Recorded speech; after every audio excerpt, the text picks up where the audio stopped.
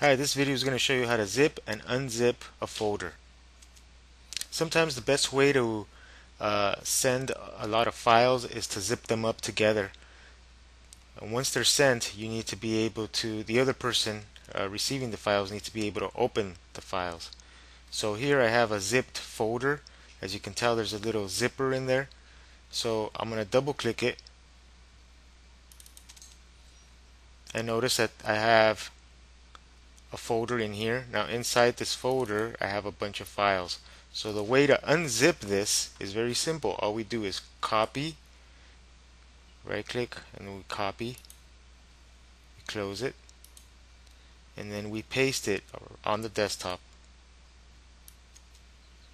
Okay, and there it is. Now we can throw away the original zip into the recycle bin. And then here we have our folder with the same files. Now we can use our files. Now suppose we're done with our project and we want to submit our project and there's a lot of files involved.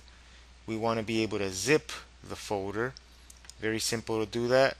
All we do is right click on the folder we want to zip. We're going to have that menu come up.